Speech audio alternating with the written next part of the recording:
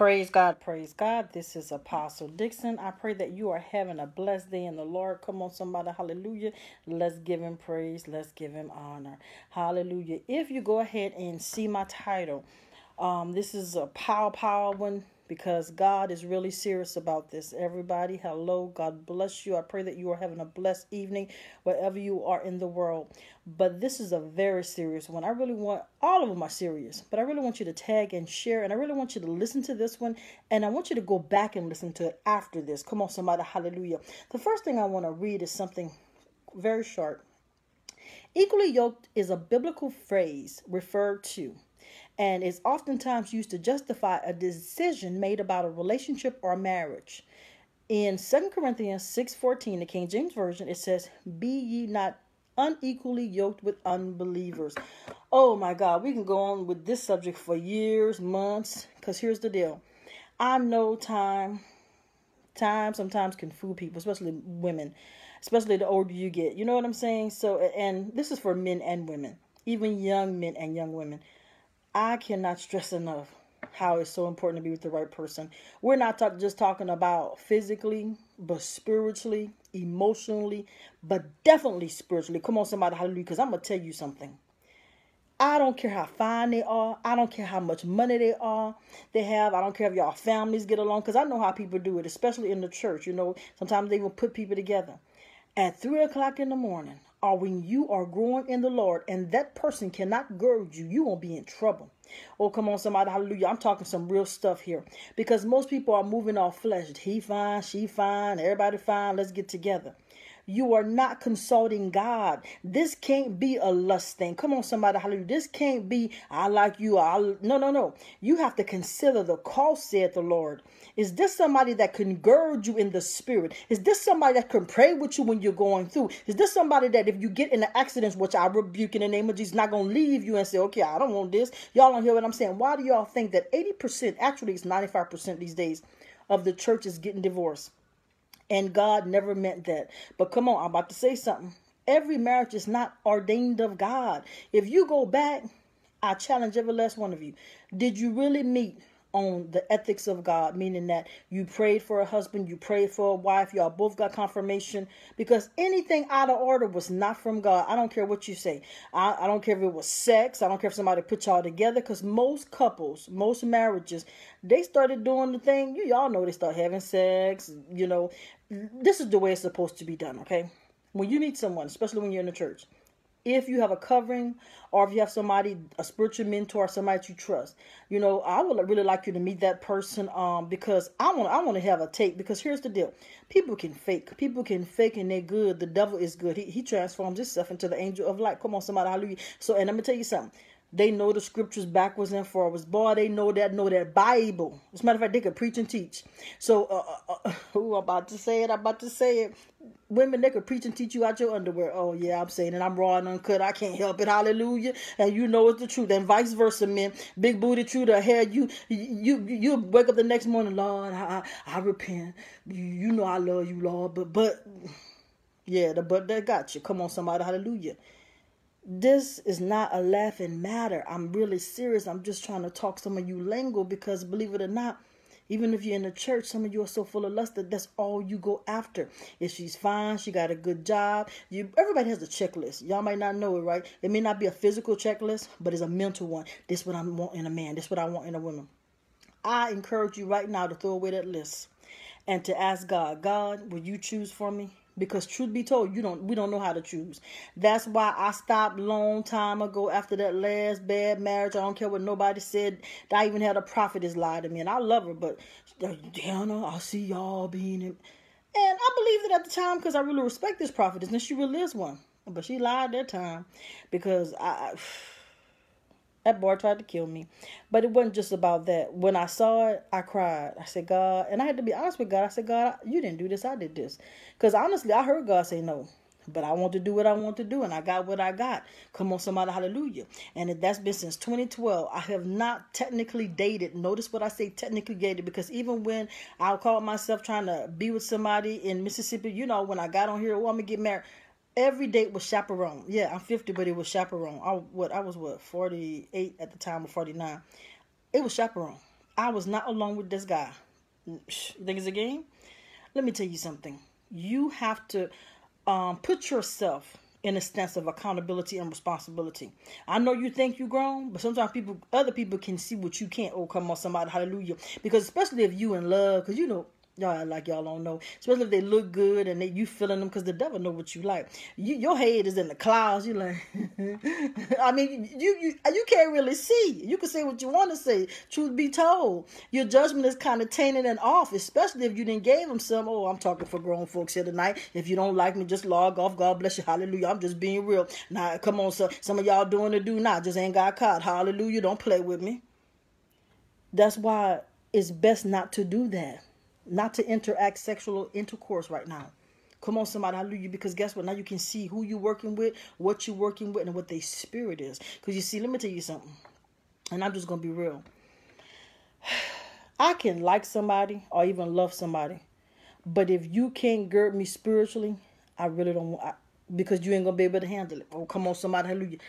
What I'm working with, the heavy anointing I got on my life, let me make y'all laugh about something. I'm not an ugly woman. I'm very attractive. I love me. Come on, I'm not boasting. I love me. But let me tell you what has happened in the past when I start getting interested in a guy. They say, you on Facebook? And I'm like, oh my God, don't ask me for my Facebook. Don't ask me for my Facebook. They ask me for my Facebook. Y'all, I'm talking about a day later, they done defriended me and everything because I already know. They love DEANNA DIXON, but they can't handle Apostle DEANNA DIXON.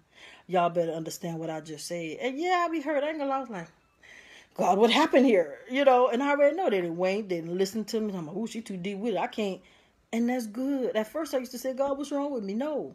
You can't handle who I am? Thank you. God bless you. You need to go. Because guess what? I'm in a real situation. I live this for real. I pray this for real. I do this for real. I need somebody that's going to be side to side, back to back, front to front. When I'm down, when I'm up, when I ain't got nothing, when I got something. I need somebody real. So thank you for leaving. Hallelujah. Y'all don't understand what I'm saying. Y'all sitting up there crying over people. Y'all better be saying thank you. Hallelujah. Because they couldn't handle your anointing. Not that they were bad people. That's not what I'm saying. Not that they, you know, you got to cuss them out and be all ugly. That's not what I'm saying. Not that you have to talk about them, put them on Facebook. That I don't agree with that. Just let them people go. God bless you. Hallelujah. And prepare yourself for the person that God has for you. But let me tell you, a lot of people missing it. Y'all going after fineness, status quo. Y'all know it's the truth. How much checkbook both ways. And y'all unhappy. Oh, I could tell you some stories I know. I mean, I have millionaire friends. I'm not kidding. Y'all just don't know. They so unhappy. I mean, I don't even know what else to say. Because I don't put their business out there. But they so unhappy. They thought. You can't think. Let me tell you something. You got to think about the long haul. If we are not spiritually together as one, how long that's gonna last? Because let me tell you something. The Bible says, can two walk together? Amos 3:3. Can two walk together unless they agree? Sooner or later, y'all gonna start bumping heads. And I'm telling you right now, that's exactly what happened actually with my last marriage. Let me tell you what happened, y'all. And y'all already know because I live this for real. I got on the side of the bed one night. And I knew he couldn't handle it, but I was trying to, y'all be trying to make people handle stuff too. I was trying to make him handle, he couldn't handle my anointing. I got on the bed one night and I was just rocking back and forth. And I was like, the horseman rise, the horseman rise. I was sorry, I'm laughing because y'all should have saw you looking like that. He said, what's wrong with you?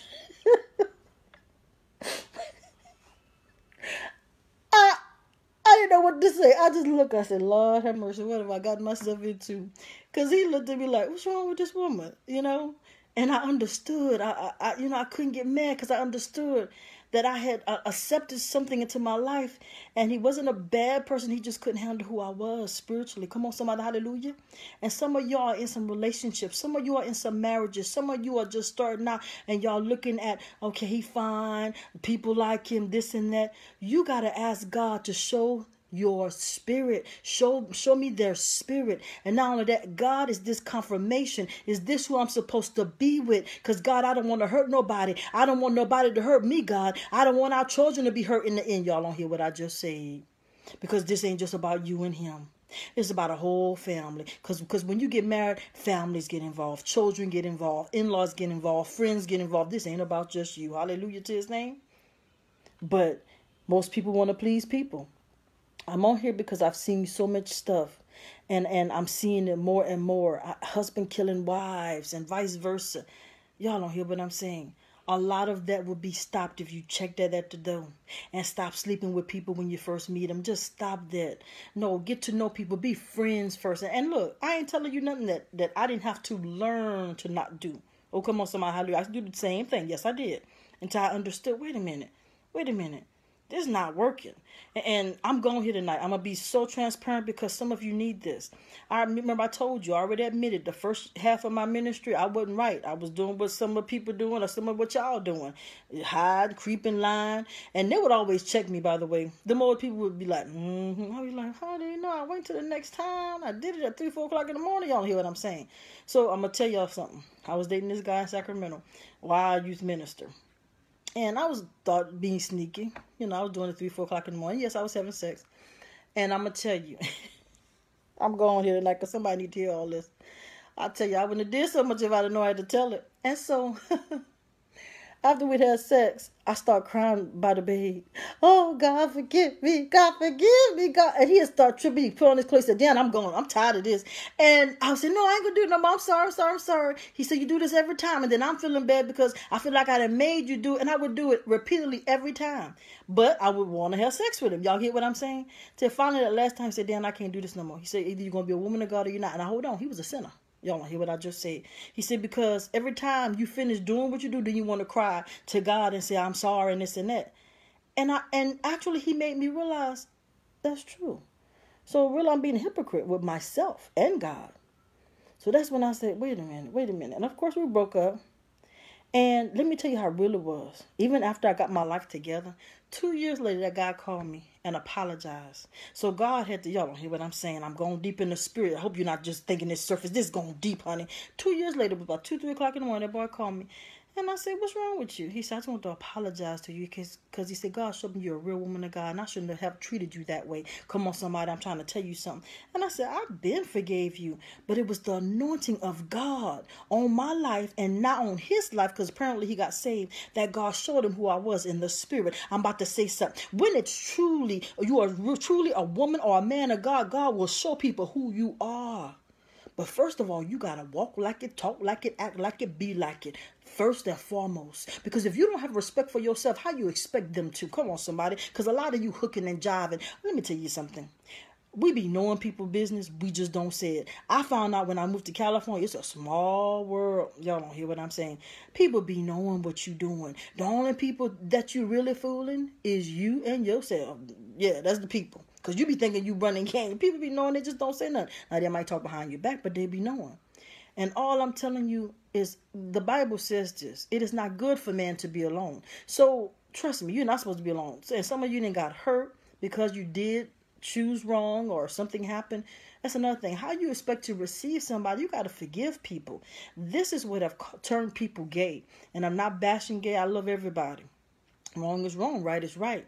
But this is what I've turned people because now they've been so hurt. They have unforgiveness in their heart. And now, well, I don't want no man. I don't want no woman. Y'all don't understand. So this affects everybody by picking the wrong person, choosing the wrong person because you didn't wait on God. You didn't go to your mentor. You didn't ask God. Come on, somebody. Hallelujah. And you wonder why you going through. Some of y'all going through it. Some of you are married to people that don't even go to church. And then some of you are married to people that go to church, but when y'all in church, y'all be, hallelujah, hallelujah, praise the Lord. Oh, highly favored, blessed and highly favored. When you get home, I can't stand you. Y'all talking to each other like y'all crazy. Oh, come on, somebody, I know some things. Y'all don't hear what I'm saying. Y'all got to stop doing that. Wait on the Lord. Wait on the Lord. Wait on the Lord. And while you waiting, prepare. And not on that, hey, hang out with yourself. Take yourself to dinner, men and women, and work on you. Get closer to God. Because if it's truly meant for you to have somebody, God gonna send them. And guess what? You gonna know that you know that you know. Not about to tell y'all something because so many people y'all gone to these prophets and they're going to everybody. God ain't gonna tell nobody else that that's your husband before he tell you. Oh, come on, somebody. Let me say that a little slower. God ain't going to tell nobody who your husband or wife is first but you. Now, he will send confirmation through a person. But he ain't going to tell, oh, yeah, I'm telling you that's your husband. And y'all just going to run and marry the person. They tried to do that to me. Oh, yes, when I was in California. Tried to make me marry a little bit of sharp. I was like, oh, no. I just knew, you know. I was like, yes, I was in church and they was trying to. I said, oh, no, devil lie. Then, like I told you, when I did get married, they tried to make me stay with that man. Well, God said, I said, you know what? That's not what God told me. And I'm about to go here. I'm about to go here. And some of you are not going to agree, and that's fine. Every marriage is not ordained of God. They tried to make me stay with that man after he was beating me, even when I had the cancer and all this stuff. I said, somebody lying.